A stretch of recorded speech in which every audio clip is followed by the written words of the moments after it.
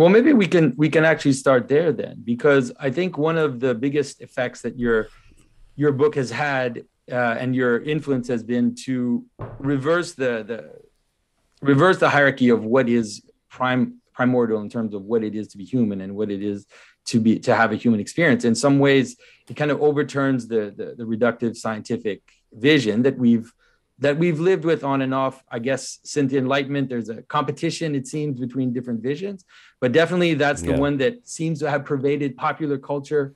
This kind of reductive aspect idea that we are almost just machines, basically, soft machines Yes. or something like that. But you really have been able to bring about the primacy of consciousness and the embedded experience as being something. You constantly emphasize the notion of context and how things of into the interrelation of things, and that is how we Mm, actually mm. experience the richest part of our experiences in that. So maybe you can start a little bit with that, and we can move on to the art and culture a bit afterwards. Absolutely, we can start anywhere and go anywhere that you like, Jonathan.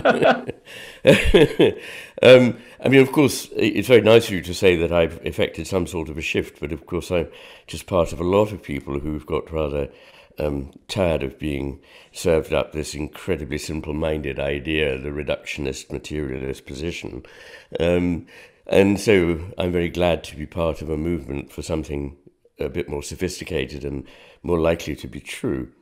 Um, but you touched there on a very important point of context, because it seems to me that context is everything. It completely changes the meaning of what one's dealing with.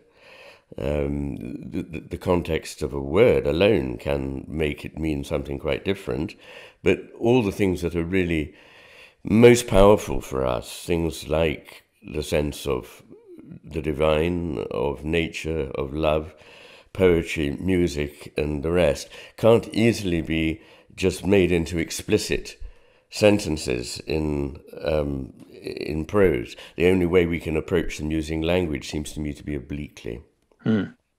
definitely. And there is, the way that I like to approach it is, there is a sense in which analogy is the basic mechanism by which we understand, or by which we engage with the world. Yes, And so analogy yes, has this play between identity and difference. Like there's this constant play where you see the pattern, but you also notice the difference. Dionysius the Areopagite really talks about analogy as he pulls it into God, into these two extremes, of complete apophatic difference, but then also fullness of participation, you could say. And so you use the yes, word metaphorical, at least in the book that I read. You tend to use the word metaphor in terms of that process. yes. Yes, I think it's a reasonable one, because a metaphor is in which one is saying something like, he is a lion. And interestingly, it depends on the fact that he's not a lion. If he was, it would be a very banal remark.